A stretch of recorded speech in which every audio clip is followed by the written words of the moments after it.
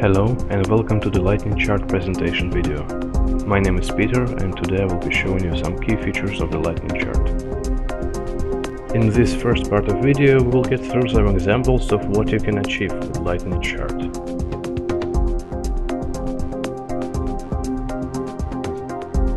Here you can see simple two-dimensional graphs built with our API.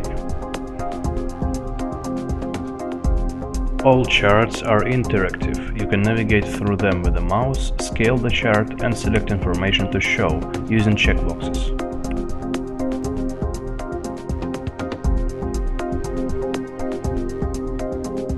While programming your chart, you are able to customize user interface, for example including a scroll bar in the bottom of the chart, as we see here.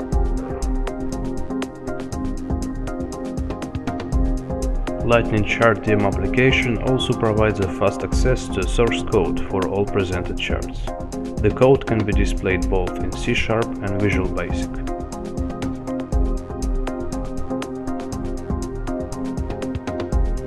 Here you can see a real-time chart with different scrolling options.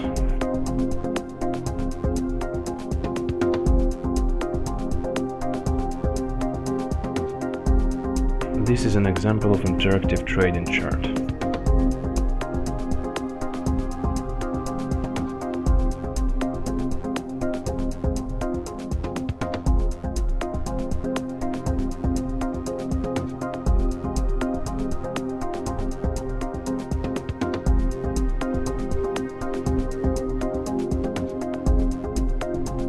Here you can see oscilloscope and multi-channel data visualization.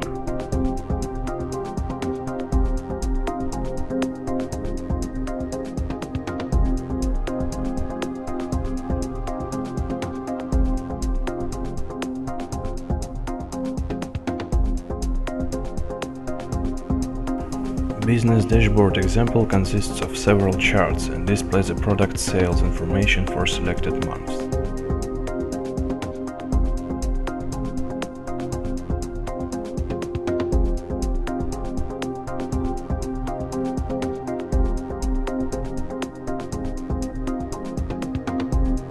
Here is a heat map example where you can select different filling methods.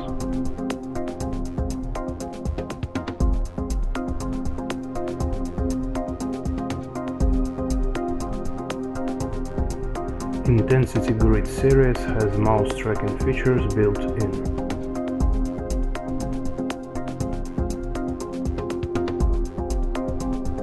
This is a real-time environmental data simulation.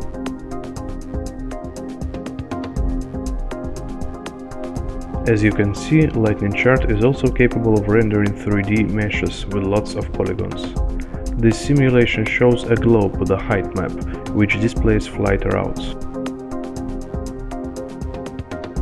LightningChart can also be used for audio spectrum visualization. Here you can see a spectrogram. It has one axis for time, another one for signal frequency, and the third axis, power spectrum, is presented here as a color. On this next chart you can also see a spectrogram with multiple channels. This is a visualization of a real whistle sound. With LightningChart you can create visualization in polar coordinate system as well. In the end of this part of video we will perform a benchmark, drawing 1 million points with LightningChart. You may see the results on the screen. No downsampling is used in the rendering process. You can always zoom in and examine each data point.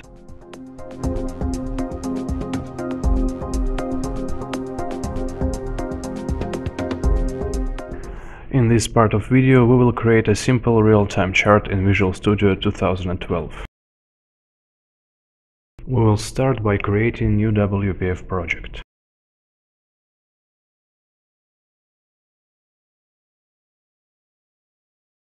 In the XAML code we can adjust the main window size as we want.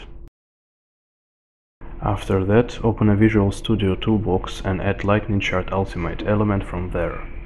This element is available after installing our SDK. You can adjust chart size as you prefer.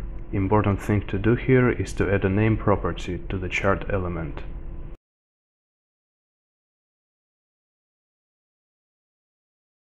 Moving on to the C# code, we start with defining proper libraries that we will use. We add 4 variables to the class, which we will need, such as counter and random variable.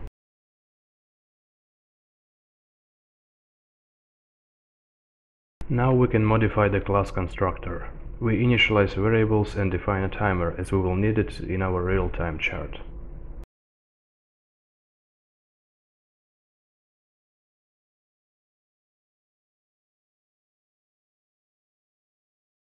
We also add a tick function to our class, which works with timer. We will fill it later. Let's put the whole chart creation code in separate function createChart and call it from constructor.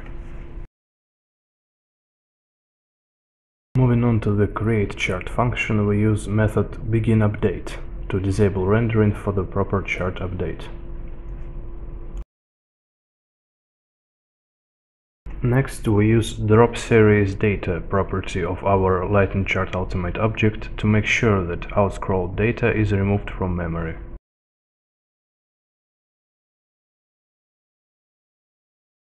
To work with the LightningChart API, we will need to add several library calls to our code, such as Axis and SeriesXY for the two-dimensional chart. Then we can configure the axis for our chart. You can customize the data type for each axis and visible axis range, as well as many other parameters.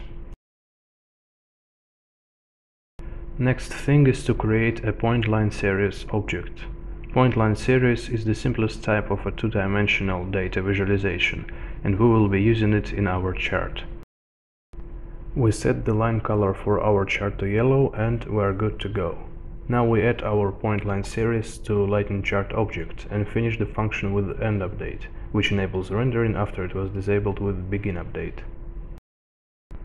We are using timer to make our chart dynamic, so now we will work on timer tick function, which will be called every 30 milliseconds.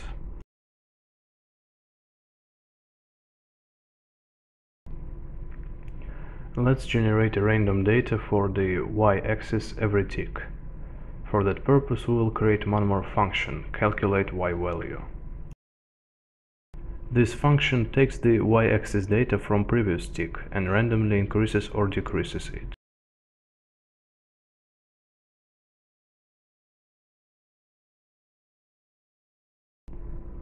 We add generated points to the pointline series and finish the function with endUpdate to enable rendering again.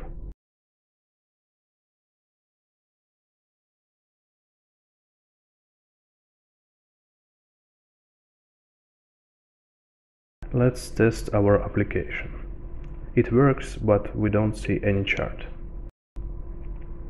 Now, apparently the problem is that we are using the wrong version of timespan function. Let's fix it. Now the timer should tick every 30 milliseconds.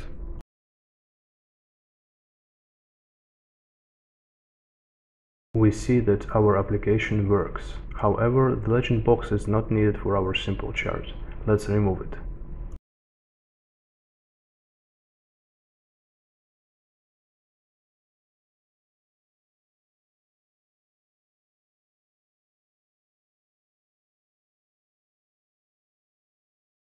Okay, now everything works as we want. This concludes part 2 of our video. Let's get through some features of our API. LightningChart has outstanding chart rendering speed, it supports WPF and Windows Forms and provides a lot of instruments for 2D and 3D visualization. By purchasing LightningChart, you get full technical support through email or our forum. You can download a trial version of LightningChart Ultimate on our website. That concludes our video. Thank you for watching.